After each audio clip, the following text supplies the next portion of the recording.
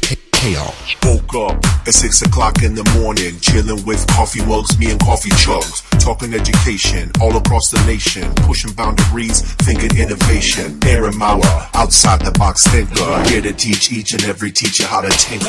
Living on the edge of chaos, going insane. Listening to coffee chugs like caffeine for the brain. One of the top teachers in Iowa, word is born, here to show the world that there's more here than corn. Chaos.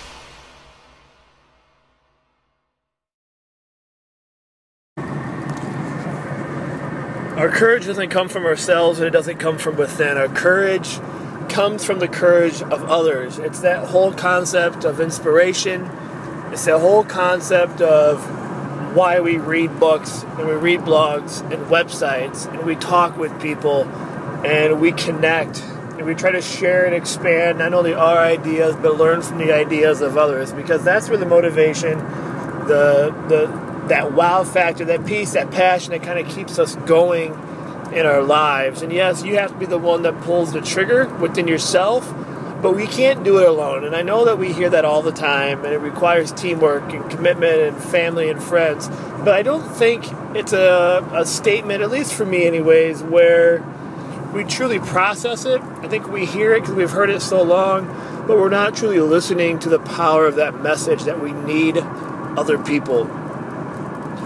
You know, I think what we have to think about, you know, and it's another topic that's all over, is that mindset, you know, moving away from the fix to the growth. And it's something that I struggle with, we all struggle with. But what we have to do when we don't think we can do it anymore and we're thinking about quitting is trying to ask ourselves why. Why are we doing what it is that we're doing? Why is it that we are under this challenge to the levels of frustration or to the levels where we don't think that we can go on? And that's what you have to ask yourself. You know, if you're doing it for money, then I think that's the wrong reason. If you're doing it because you're being forced to, that's the wrong reason. If you're doing it because it's something that you passionately believe, something that you truly want to do, something that can leave a legacy, make a change, make an impact, and it's something that you believe is a part of who you are, then you have to do it. You have to continue to fight and go through it, because as I've stated in many places, we don't learn and we don't move mountains by staying in our comfort zone.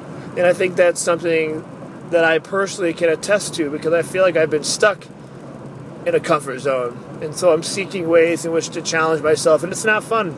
It's not easy, but the only way we can make impact and grow as a person and connect with others and do the things that help us lead a fulfilling life is to get outside that comfort zone and push ourselves to see what we're made of.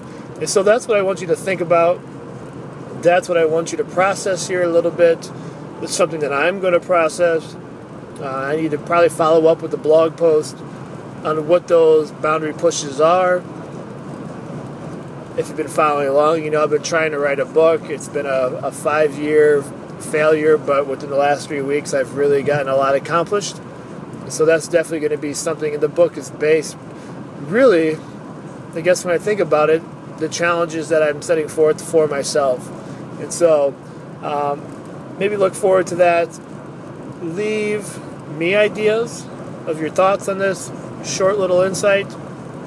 And let's keep working together to inspire us, give each other courage, and to help one another get ourselves outside that comfort zone to create change.